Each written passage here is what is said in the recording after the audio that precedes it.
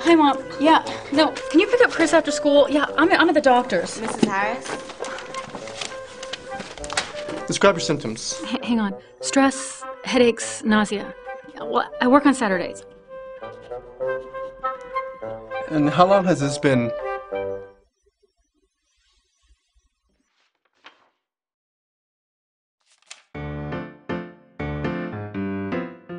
Equanimity. Balance your lifestyle.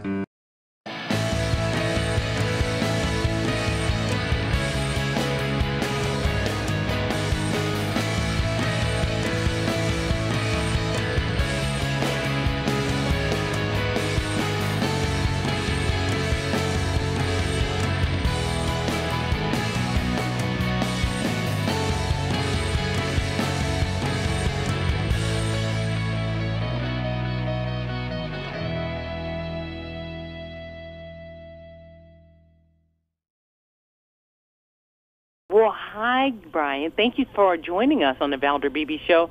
Tell me about luxury travel at bargain prices. That's intriguing by itself.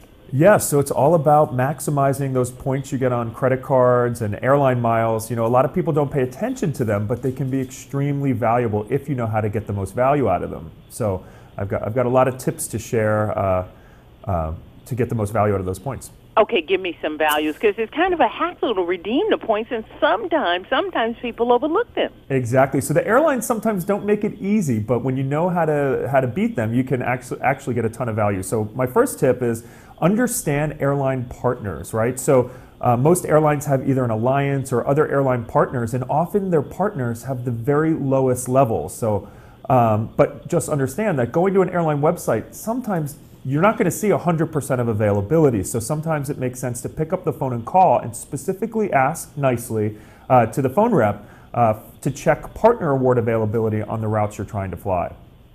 Okay, great. So we got summer coming up. We're in spring break right now. How can we go into summer smarter?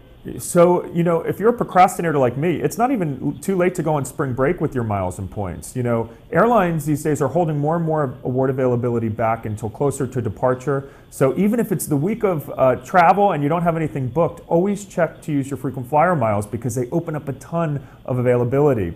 Now, there are some programs, if you don't want to like jumping through all those hoops or having to call, JetBlue, for example, allows you to redeem points for pretty much any seat that they're selling. So if you want to have the flexibility to book any flight or, you know, book those nonstops, especially if you've got small kids, programs like JetBlue might make the most sense. All right, I want to talk about the big one. How do you get cash back from these things that we're involved in? Yeah, so, you know, cash back these days, you should at least be looking at getting 1.5% cash back on everything you spend. Some credit cards will actually give you up to 2%. You know, if you're a traveler, there are cards like the Barclay Card Arrival that'll get you just over 2% back when you redeem for travel, and you can use those miles on any airline and even things like Uber and Airbnbs. How do you not have the credit card fees? That's what stops most of us. Yeah, so, you know, sometimes it makes sense to pay a fee if you're going to get more value out of it. For example, JetBlue has a new Barclay Card Plus, JetBlue Plus card. It's $99 a year, but you get free checked bags and bonus points, and you earn $6 JetBlue points per dollar spent. So if you fly JetBlue even a couple times a year, you can get way more than that in value. But you're right, you know, sometimes for a lot of people, having a card with no annual fee does make sense, and there are plenty of cards out there that offer value with no annual fee. Brian Kelly is famous for being the points guy. Brian, where would you send my audience online so that they can find out how to be more savvy in travel? So every day we give money-saving travel tips at thepointsguy.com, and for more information on those Barclay Card products we talked about, barclaycardus.com.